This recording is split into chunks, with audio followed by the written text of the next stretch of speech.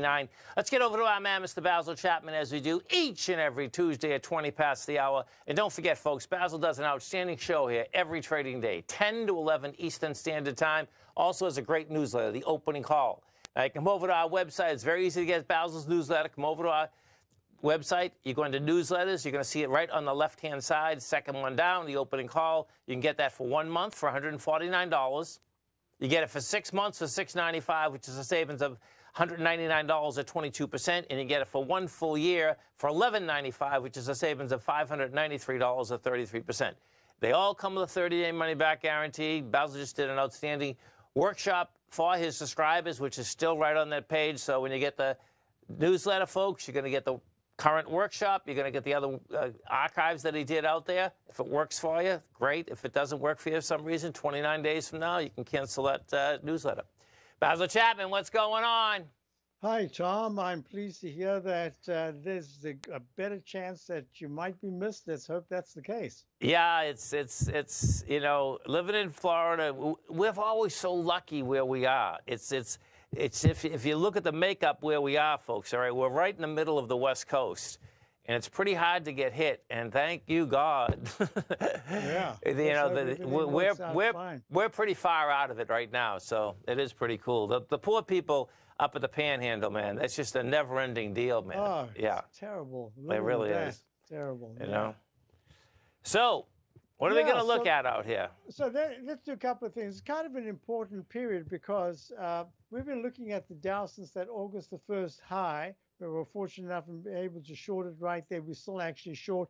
We anticipated, based on this trend line, this pink, and this is what I discussed in the webinar, how you can draw these trend lines, how you can draw these price match where you can go the number of bars on the left equal the number of bars on the right. It's bar symmetry. It gives you good support, a good resistance. I'll show you that in the dollar in a moment.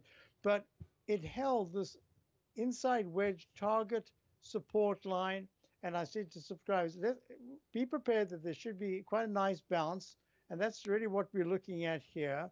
I'm looking to see just how far between now and tomorrow, as we get to the end of the month, where this goes and how the technicals improve. If they improve enough, then we might have seen not just a low, but the low that says we can go quite a bit higher. At the moment, I still think it's a low and that we should be doing some downside, excuse me, testing over the next week. But if you look at the SMH, which is a semis, which we've had really nice profits on the downside, which we shorted, and we also had the 3 times short, that we're out of altogether at this particular point.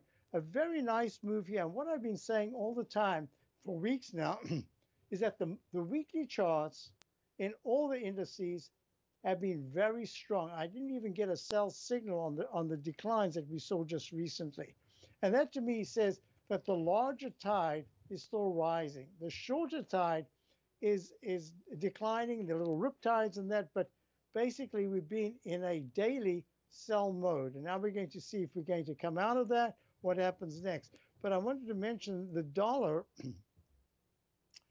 There's a technique that I use that I was mentioning just earlier on this bar symmetry.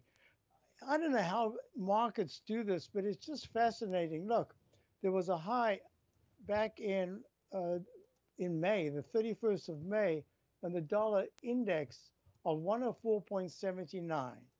It came down sharply, made this H pattern that I'm always talking about, the dreaded H, failed, and it went down very sharply to the low in the 99s. And then it started to rally, and I drew in a midpoint that said from this left side in May to the low that was made in July, there might be an equal number of bars to the upside. And if that's the case, we've got to follow this 914 period moving average to see how it continues to hold. Well, it went to within pennies, and 1 day before this price, actually 2 days before the price symmetry, so it went to 104.45. I mean, I don't know how markets actually figure that out. Look, the previous high was 104.70, and it went to 25 cents under that. And now it's starting to turn down. But I just wanted to show this as well. The technique that I used for the Dow to be able to get that turn, you can see here in the dollar that the 9-period moving average is still much higher than the 14. So I think it's going to be a work in progress to see how it's either speed, and that means tomorrow the dollar just gets slammed and it really plunges sharply, or it's a process. We saw a process in the Dow. Let me just go back there to show you this particular technique. In the Dow, here it is, how it took so much time for that 9 period to turn pink to go under the 14. Yeah, So, you know what's interesting, Basil, is that yes. the Dow itself is a lot weaker than the S&P or the Nasdaq. I mean, because both of those have, already come up to the, trading day of the 4th or something. Do you know what I mean? Yes. So let me just show you something here. Look, here's the pink 9 period moving average. It's within a hair of crossing positive, and the price is moving very nicely. And you're correct about the Qs. So the Dow is the weaker one. So using the same technique, and if I had to go to gold, you'll see that gold right now is kind of on the cusp of crossing positive. So I like to use this indicator as kind of a trend. It's not where you get the turns. I use other techniques to get the actual turns. So to sum up, the dollar is having a really strong move.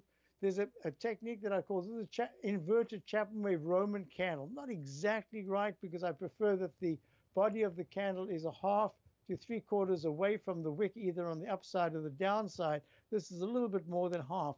But I got a technique that says within 2 sessions, if the dollar is trading above 104.20 for about 90 minutes, there's a chance that it could retest today's high. If in the next 2 days it starts to close below today's low, we don't know what it is because the market hasn't closed, but so far the low is 103.50. You've got to be careful. You've got to start looking at the lower levels, and that 200 period moving average is at 103.20. So it's a work in progress, but it's achieved. We've been long the dollar for a very long time. The UUP did a 1-to-1 to, that's the dollar power shares DB US dollar bull. That went in a beautiful 1-to-1 to the upside. Plus, I'll do this in my show tomorrow to show people who are listening. There was a falling axe expansion. There was a Chapman wave. This is the peak D. Instant restart goes to another peak A, B, C, and a D. It just did that today. So it's accomplished everything that it needs to. But as I say, the technicals are still pretty strong, and the stochastic is flat at 86%. So that says to me that there's still internal strength in the dollar, unless it just gets smashed to the downside. And actually, if you look at the EUR USD, you'll see it hit exactly EUR USD when you do these too quickly. It hit exactly, look, here's this price symmetry of this arch formation, and it held the 200 period moving average. The 9 hasn't crossed positive yet, so it's kind of lagging, but it's got a nice bounce off the 200 period moving average, which it hadn't been to since the lows in June. And folks, it's very easy to get Basil's newsletter. Come over to our website at TFNN, hit newsletters. You're going to see on the left-hand side, second one down. You hit that baby, and you are off to the races. Basil, you have a great night, a safe night, and of course, we look forward to the show tomorrow morning. Thank you, Tom. You too. Thank you. Stay right there, folks. We have the Dow up 269, Nasdaq's up 253, S&Ps are up 63. We'll come right back. With rising inflation, rocketing interest rates, a volatile dollar, an uncertain market, there's an asset that all traders flock back to: gold.